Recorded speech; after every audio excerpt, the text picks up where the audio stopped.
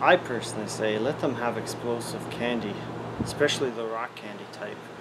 Which leads us to this game, Explosive Candy World. Well, the only explosive candies in this game are candy canes, because that's your primary weapon. And yes, it's very explosive.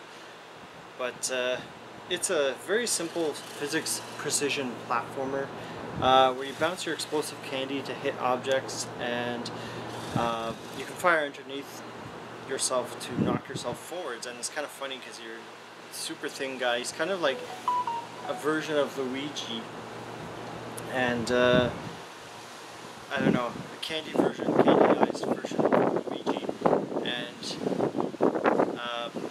yeah, it's got sort of like that classic NES Kirby look to this game. Each level looks like a candy land, TV advertisement. The music feels lighthearted, it's and sweet. It kind of repeats a line. It's quite gratingly hard to continue listening to it.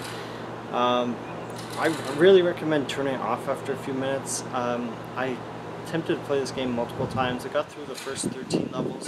Apparently there's 80 levels to this. I don't know, they must get a lot harder after the 10 level mark. I couldn't imagine playing through all the way through this game because they do get increasingly challenging.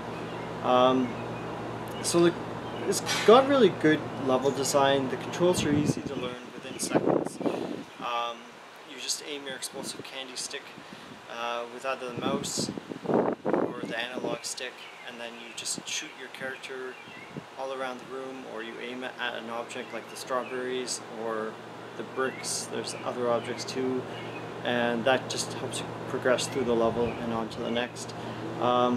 It goes for $4.65 regularly. It's on sale for $2.32 right now through the Steam Summer Sale. It just feels like a solid $2 purchase, but $5 is just too much for this. It's got a good gimmick for it. It just doesn't feel like a game for people, for gamers, unless really love these platformer puzzle games. There are over 80 levels, as I said. It started off fun, and then the difficulty I feel like scaled up way too high to be fun anymore for most people.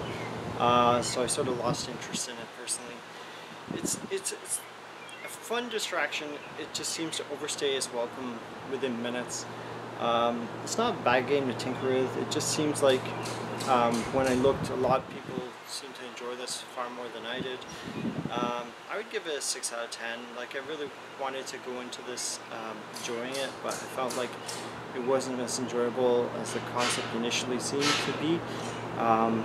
It just has that initial charm to it, but unless you're a fan of the genre, I feel like it won't retain your interest for very long, which is unfortunate because it seems like a really cool idea. Just instead of it being fun stages, it's very challenging if you aren't interested in puzzle platformers like this.